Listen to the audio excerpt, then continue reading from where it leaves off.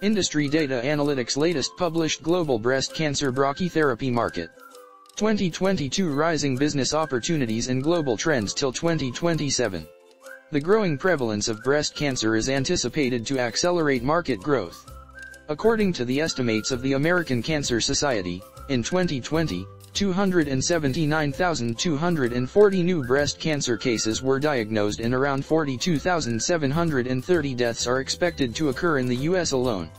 The global breast cancer brachytherapy market is expected to witness market growth at a rate of 7.1% in the forecast period of 2022 to 2027. Global breast cancer brachytherapy market players are Eckert and Ziegler, BEBIG, Elekta, ICAD, Hologic, Varian Medical Systems, China Medical, and others. Furthermore, the global breast cancer brachytherapy market is divided by type, and by applications. Key highlights.